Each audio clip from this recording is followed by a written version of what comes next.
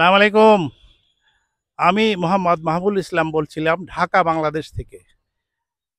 আজকে আমি এসেছি ঢাকার পুরানো এলাকা লালবাগে। এই লালবাগে আমার আসার উদ্দেশ্য হলো এখানে লালবাগ ফোর্ট বা লালবাগ কেল্লা আছে। এই কেল্লা আমরা ঢাকায় থেকে অনেকেই হয়তো অনেক সময় খেয়াল করে দেখি নাই। আমি সুদীর্ঘ 50 বছর এই ঢাকা শহরে একটানা আছি। এর সামনে দিয়ে আমি অনেক সময় অনেক কাজে যাতায়াত করেছি, কিন্তু একটু মনে করে এর ভিতরে ঢোকা হয় নাই। কারণ আমরা আসলে আমাদের দেশের জিনিস থাকতে দেশের জিনিসকে আমরা মূল্যায়ন করতে পারি না। দেশ থেকে জিনিস বিদেশে গেলে সেটা বোঝা যায়।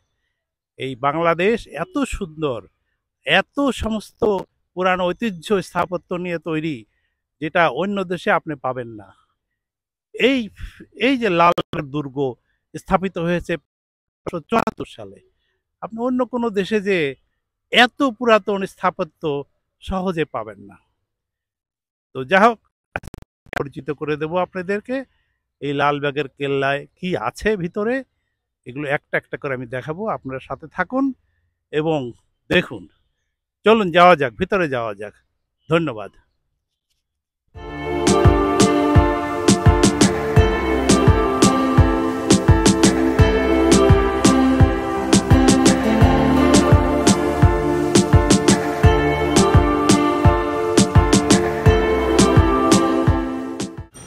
আপনারা অনেকেই লালবাগ কেল্লার কথা শুনেছেন, কিন্তু খুব কম লোকই আছেন যারা জানেন যে এই ভিতরে কি আছে।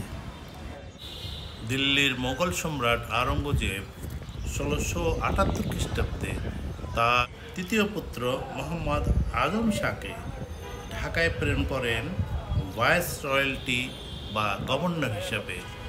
প্রিন্স মোহাম্মদ আজম শাহ তার ঢাকার কার্যক্রম চালানোর জন্য ওই সময় একটি দরবার হল এবং সাথে স্নানাগার তৈরি করেন, কিন্তু তিনি কাজটি শেষ করতে পারেন নাই। 15 মাস পরে দিল্লি থেকে তাকে ডেকে পাঠানো হলে তার পরিবর্তে সুবেদার শায়েস্তা খানকে এখানে প্রেরণ করা হয়।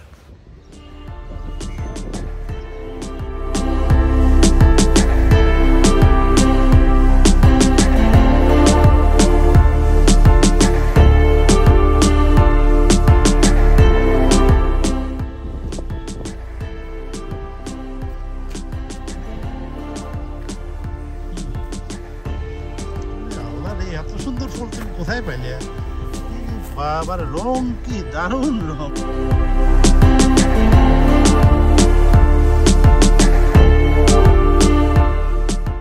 এই নির্মাণ কাজ চলাকালীন 1684 খ্রিস্টাব্দে সুবেদার শায়েস্তা খানের ছোট মেয়ে পরি বিবি মারা যান এবং শায়েস্তা খানের মনে একটা বিশ্বাস জন্মায় যে এই দুর্গ নির্মাণ করার কারণেই তার মেয়ে মারা গেছে।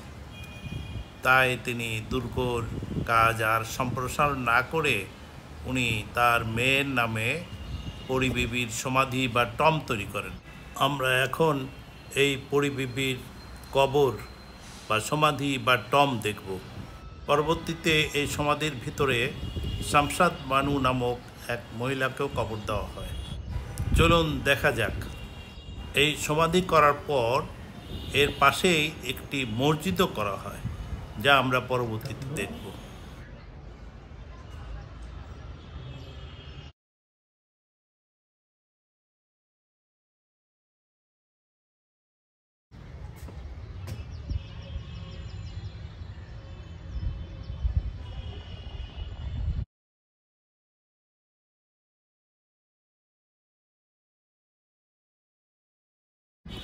পরি বিবির টম্বের দক্ষিণ দিকে পরবর্তীতে মির্জা খুদাবন্ত, যে একজন সুবেদার শায়েস্তা খানের সাহায্যকারী ছিল, তার মৃত্যুর পর কবর দেওয়া হয়। পাশে দুইটি নাম না জানা শিশুরও কবর আছে।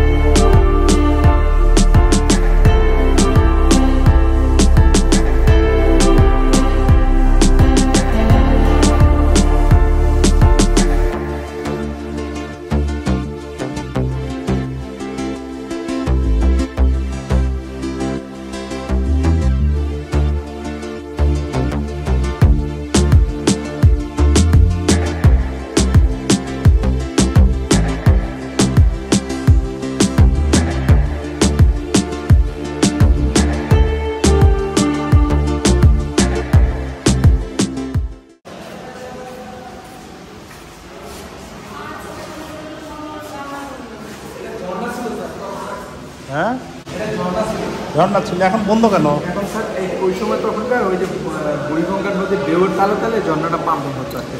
ও আচ্ছা আচ্ছা আচ্ছা, এখন আর কোনো অ্যারেঞ্জমেন্ট নাই না? এটা ছিল তখনকার স্যার অরিজিনাল ব্রিক ছিল স্যার 400 বছর আগে। হ্যাঁ বুঝতে পারছি, চুন সুরকি দিয়ে বানাচ্ছি ছোটো ছোটো। ভালো। আর এইটা আছে স্যার হাম্মাম। হ্যাঁ এটা ছিল স্যার হাম্মাম খানা। ও আচ্ছা, হাম্মাম খান মেয়েদের না ছেলেদের? না স্যার, এটা হলো আপনার তখনকার সময় শায়েস্তা খান নিজের ব্যবহারের পার্সোনাল। ও বাবা বাবা, বিরাট ব্যাপার স্যাপার। এটা ছিল স্যার পানি রিজার্ভ ট্যাঙ্কি, এখানে পানি রাখা হতো।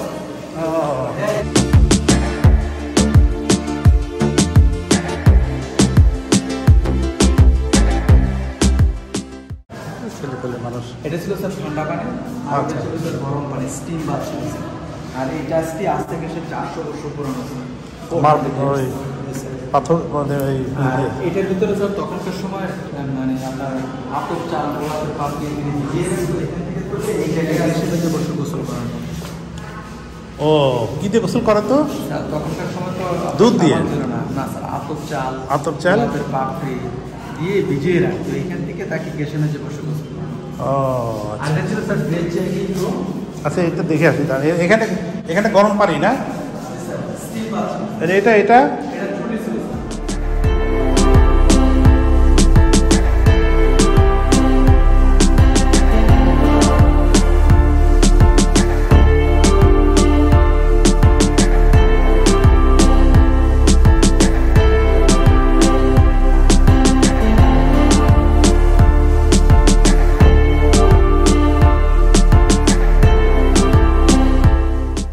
বুঝি নাই। ও ড্রেস, জি স্যার, ড্রেস চেঞ্জের এটা এটা জায়গা না? আর এটা ছিল ভেন্টিলেশন নাই? ও এটা ছিল হাম্মাম খানা না? টয়লেট। তখন টয়লেটের নাম ছিল কি? শৌচাগার। শৌচাগার। আর এটা ইউজ করতে অনেক ময়লা চলে যেত সেটা বুড়িগঙ্গা। বুড়িগঙ্গা তখন কাছে ছিল।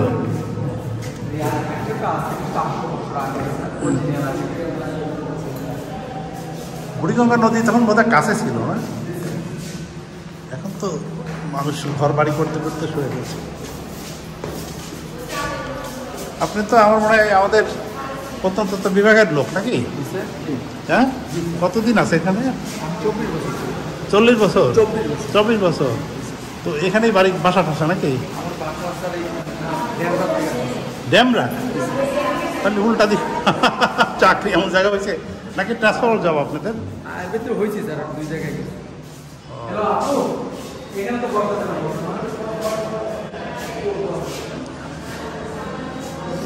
এইটা কিসের জায়গা? Decoration room. এখানে বসবাস করতে না, তো মূলত এখানে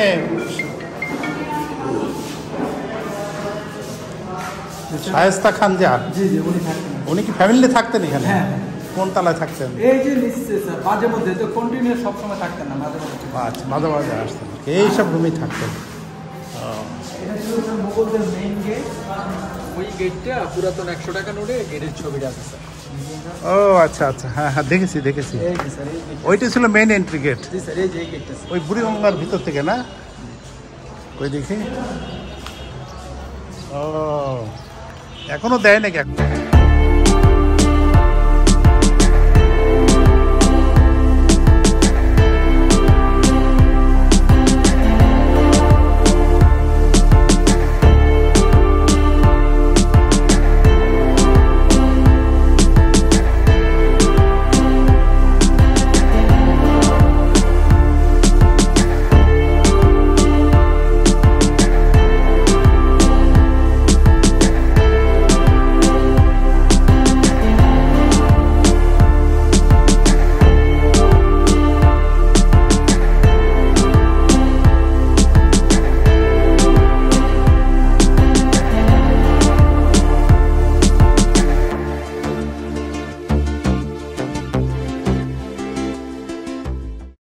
আপনারা দেখছেন প্রায় 15 থেকে 20 ফুট উঁচু, প্রায় 100 ফুট চওড়া মাটির টিলা দিয়ে এই সীমানা নির্মাণ করা হয়েছে। এর সঙ্গে প্রায় 30 ফুট চওড়া সেনা রক্ষীদের আবাসস্থান করা হয়েছে, যার উপর দিয়ে আমরা এখন হেঁটে যাচ্ছি। এছাড়া আরও দেখবেন এই টিলার উপরে পূর্বে কিছু নির্মিত ছিল, যার পুরাকীর্তি যা সরকারের সংশ্লিষ্ট অভিজ্ঞ পুরাকীর্তি বিশেষজ্ঞগণ ইতিমধ্যে বের করে রেখেছেন।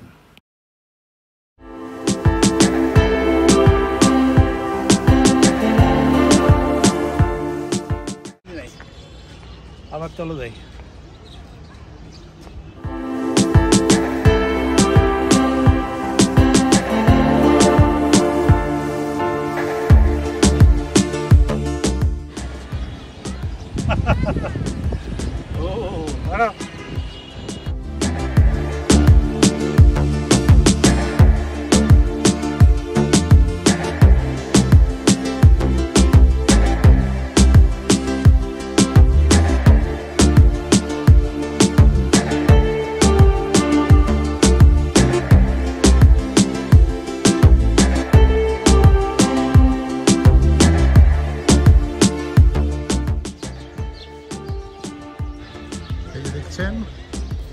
এটা হলো দুর্গের সৈন্যদের পজিশন নেওয়ার জায়গা।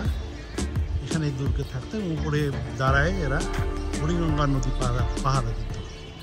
এবং এই দুর্গের যে বিল্ডিং দেখছেন, এটা পরপরই ছিল বুড়িগঙ্গা নদী ছিল, তার পাশে যে বাঁধ ছিল, অ্যাকচুয়ালি এই বাঁধের উপরই এইটাই তৈরি। এরপরে যে বিল্ডিংগুলো দেখছেন, এগুলো নদী ভরাট হওয়ার পরে এইসব জায়গায় বিল্ডিংগুলো হয়েছে। মূলত এটা বুড়িগঙ্গা ঘেঁষেই তৈরি করা হয়েছিল। এবার আমরা যাচ্ছি এই দুর্গের ভিতরে। লাস্ট আইটেম হলো মসজিদ।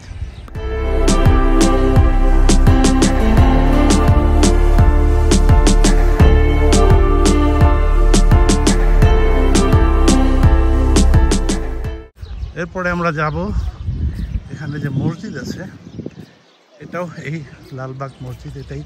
এটাও শায়েস্তা খান আমলে তৈরি, কিন্তু এই মসজিদটি এখন স্থানীয় পাবলিকদের সাথে শেয়ার করে ব্যবহার করা হয়।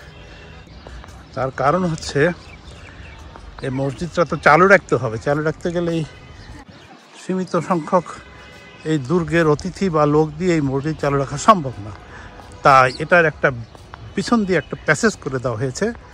এই প্যাসেজের ভিতর দিয়ে বাইরের লোকরা আসতে পারে এবং চলে যেতে পারে, কিন্তু তারা এই দুর্গের এই ভিতরে প্রবেশ করতে পারবে না। শুধু নামাজ পড়ার সময় আসবে এবং চলে যাবে। এই যে সে মসজিদ। চলুন আমরা অগ্রসর হচ্ছি মসজিদের দিকে।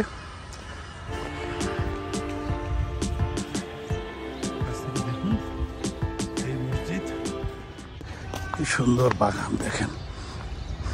1600 শতাব্দীর লাস্টের দিকে, অর্থাৎ 1674 সালে তৈরি হয়। তখন এই মসজিদের একটা ভ্যালু ছিল সৌন্দর্য দিক দিয়ে এবং অন্যান্য দিক দিয়ে। আমরা মসজিদের পাশে এসেছি। যাব কি করে?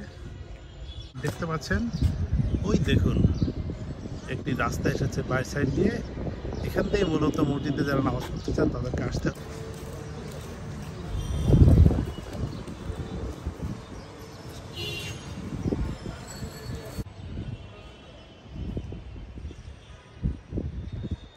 এটাই হচ্ছে সেই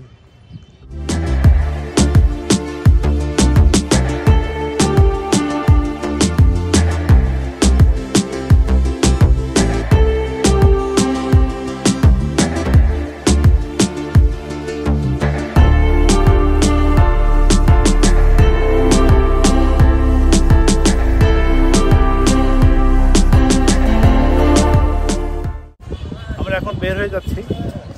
আজকে এখানেই শেষ, ঠিক আছে? আজকে আর নয়, এখানেই শেষ করছি। আগামীতে দেখা হবে নিশ্চয়ই নতুন কোনো ভিডিওতে। ততক্ষণ সবাই ভালো থাকুন, সুস্থ থাকুন। ধন্যবাদ।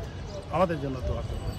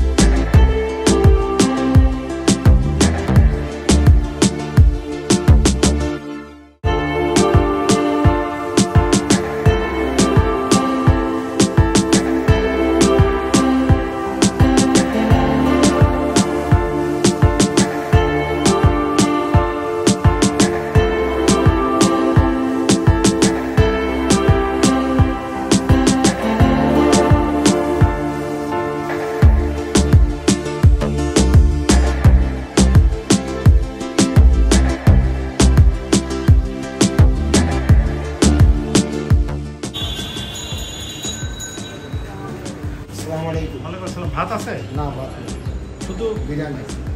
ওকে, কাবাব না একটা।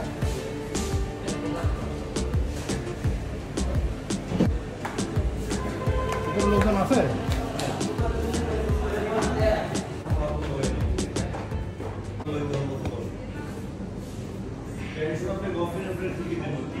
ভাত হবে?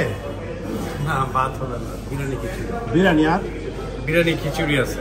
খিচুড়ি আছে আর জি। নান আছে। জি, নান কাবাব এগুলো।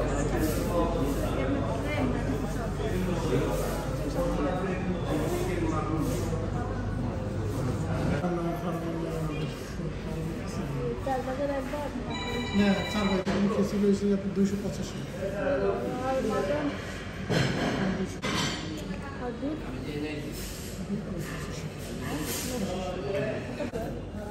লিখছে 290, 280 টাকা।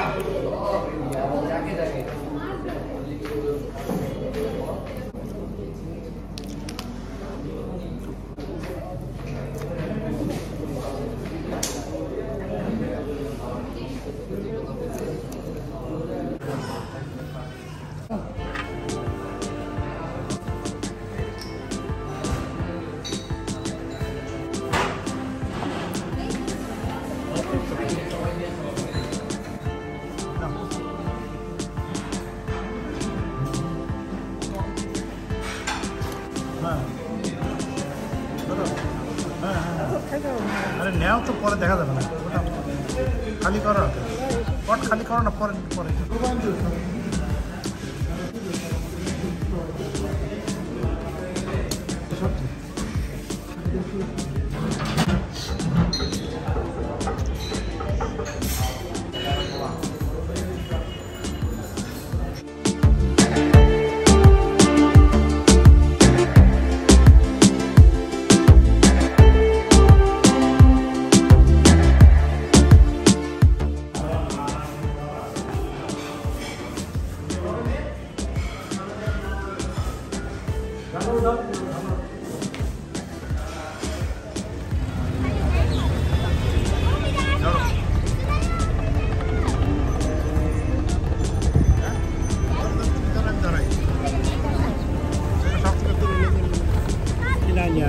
আমাকে সব উঠাও, প্রথমে আমাকে সব উঠাও।